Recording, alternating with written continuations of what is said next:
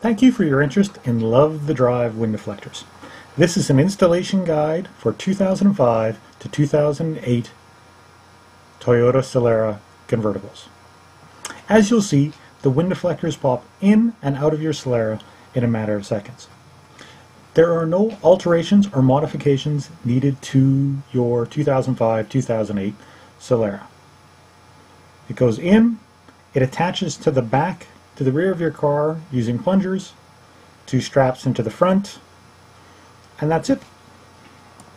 Our goal at Love the Drive is to make our wind deflectors as easy and simple to install as possible. Your Solara has 2 small holes in the rear quarter trim panels. Your wind deflector attaches to these using plungers. You pull the plunger back, lower it down, align it to the hole, and release. It's that simple, that easy. To remove the wind deflector, you pull up, let the plunger release, and away you go. Your wind deflector comes with 2 straps. These straps attach to the bottom trim panel. You then adjust the height of the buckle, attach the strap to the female portion of the buckle, give it a snug pull. Don't forget to do it to the other side. And that's it. It's that simple. To remove the wind deflector, similarly, just unbuckle the 2 straps, lower the top panel, pull the plunger back, lift it up, and then slide the wind deflector out.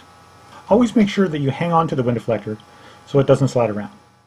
Now to recap, you place the wind deflector into the rear seat, you pull the plunger down, release it into the hole, attach the 2 straps, and you're ready to go. This wind deflector is only for 2005 to 2008 Solara models. The 2004 model is similar, however, it does not have the holes in the trim panel needed for this wind deflector. And that's it.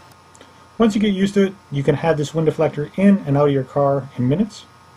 When not in use, you can store the wind deflector in the trunk. The picture didn't show the storage bag, but it does come with one. Go out and love the drive.